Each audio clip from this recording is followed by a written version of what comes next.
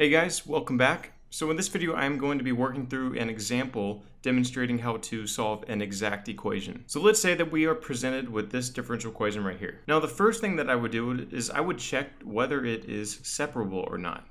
If it is separable, whether it is linear or nonlinear, I will just go ahead and solve it using straight up integration. However, if it's not separable, but it is of the form y prime plus a of x, y is equal to b of x, then I know that I can solve this with an integrating factor. But we can see that this differential equation is neither separable or of this form. So the next thing that we want to check is whether it fits the homogeneous form. And that just says whether or not we can express y prime as a function of y over x. And we can see that we cannot do that in this case as well. So since all three of these options are not available, what we do now is we say, okay, let's check to see if it is an exact equation. And recall that an exact equation refers to a differential equation of this form: the partial derivative of x of a function psi, which is a function of x and y, equals 0. And we can write this expression out explicitly by applying this differentiation operator. So we would have the partial derivative with respect to x. I will write like that. And since it is also a function of y, and y is a function of x, we also have to add in this component, psi sub y times dy dx, the chain rule, and that is all equal to 0. So whenever we want to determine whether or not our differential equation is an exact equation or not, we test if it fits this form right here. So I'm going to rewrite this form as a function of x and y that we will call m, plus a function of x and y that we call n, dy dx is equal to 0. So all I'm doing here is I'm referring to psi sub x, or psi differentiated with respect to x, as m, and I'm referring to psi sub y as n. So if we look at the differential equation presented to us, this would be psi sub x, and this would be psi sub y. Or in other words, we call these m and n. So anyway, whenever we test to see whether or not this is an exact equation, what we do is we assume that m is equal to psi sub x. So we assume that 2x plus y squared is equal to psi sub x. And we assume that n is equal to psi sub y. So 2xy is equal to psi sub y.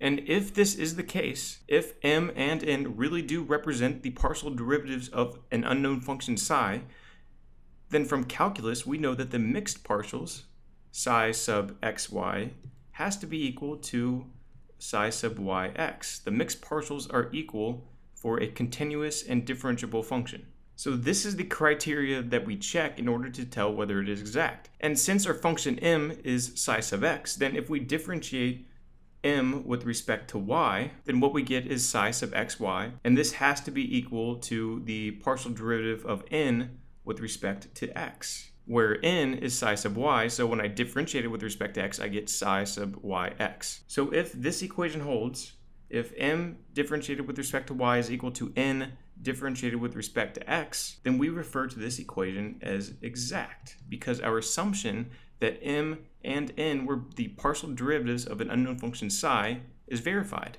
and therefore we know that our differential equation is of this form right here, and therefore we can solve it.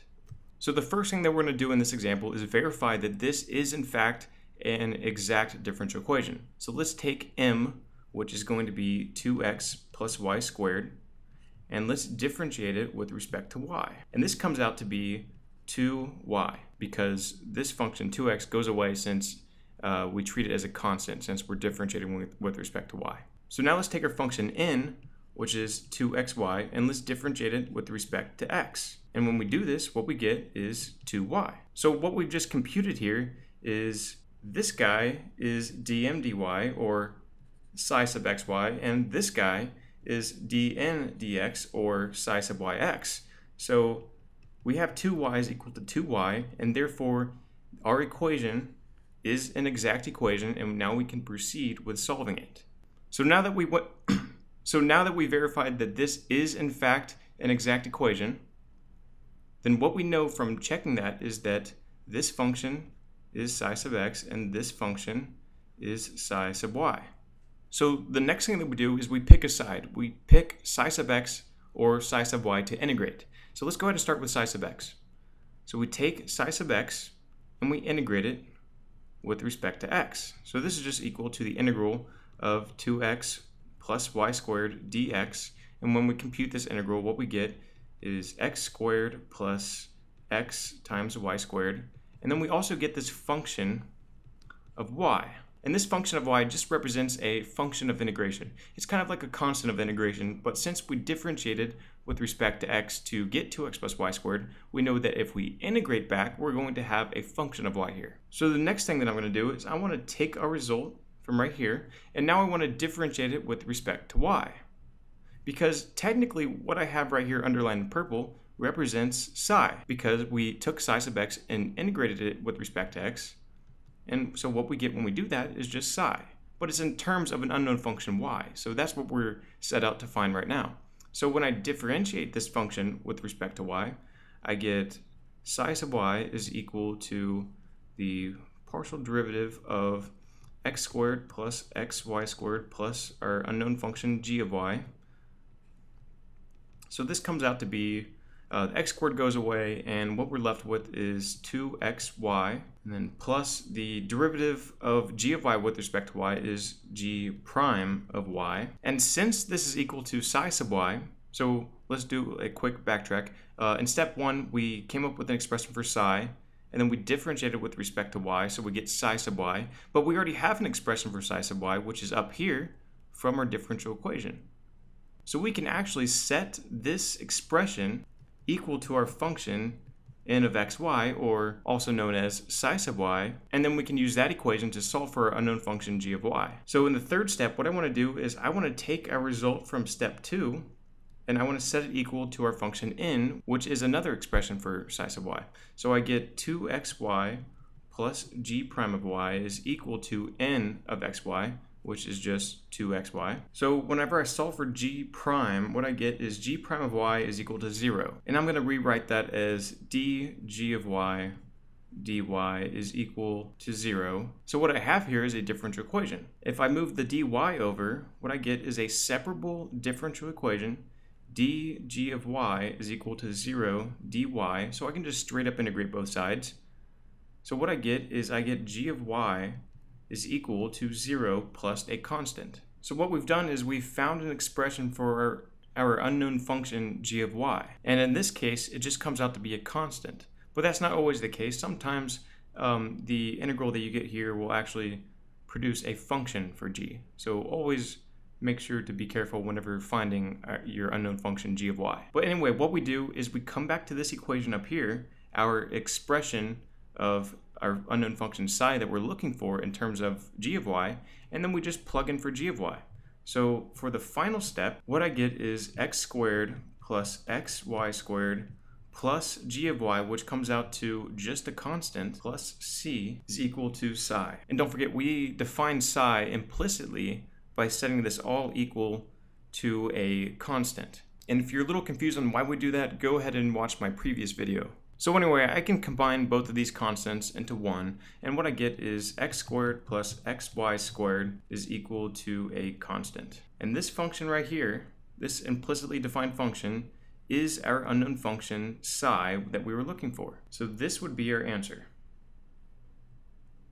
Now, just for completeness, let's say that we wanted to start with this side, or we wanted to start with psi sub y instead of psi sub x. So we can do the same 4 steps, except for the only difference is we're starting with psi sub y. So we've already verified that this is an exact equation. So we know that 2x plus y squared represents the partial derivative of our unknown function y with respect to x, and 2xy represents the partial derivative of our unknown function with respect to y. So let's go ahead and take 2xy, our psi sub y, or our n of xy, and let's go ahead and integrate it with respect to y. So in this step, all we're doing is we're integrating psi sub y with respect to y, which gives us psi. But when we compute this integral right here, what we get is x times y squared. And then we have a function of x. And notice that this is not a function of y. It is a function of integration that is only a function of x, because 2xy represents the partial derivative of psi with respect to y, which means that when we differentiated it with respect to y, we got rid of all functions of x. So when we integrate and when we undo that process, we have to take into account that there is possibly a function of x that we may have to add on. So anyway, now what I want to do is I want to take our result, which was psi is equal to x y squared plus g of x, and I want to differentiate it with respect to x. So the partial derivative with respect to x of psi is equal to the partial derivative with respect to x of xy squared plus g of x. And this comes out to be y squared plus g prime of x. And since this is equal to psi sub x, what we do is we set it equal to our function m, or 2x plus y squared. So in the third step, what we do is we just solve this equation for our unknown function g of x. So I can rewrite this as g prime of x is equal to 2x plus y squared minus y squared, or in other words, g prime of x is equal to 2x because the y squareds cancel out. So I'm going to rewrite this as dg of x dx is equal to 2x. So what I have here is a separable differential equation. So I can move this dx over and integrate both sides, and what I'm left with is our unknown function g of x is equal to x squared. So I take this result and I plug it back up into this expression for psi, and in the final step what I get is psi is equal to xy squared plus x squared, and we set this all equal to a constant. So this would be our answer, and we can verify that this is exactly what we got when we started from the other side, when we started with psi sub x. So we can see that it doesn't really matter what side you start with, but it is strategic to pick the side that is easier to integrate. So whichever function, m or n, is easier to integrate, typically that's the side that we start with. So anyway, hopefully that cleared up a little bit on my previous video, which mainly focused with math and could have been a little bit confusing, but anyway, hopefully this cleared anything up. And if you guys have any questions, feel free to leave a comment. Feel free to send in any requests. And other than that, thanks for watching, and I'll see you guys later.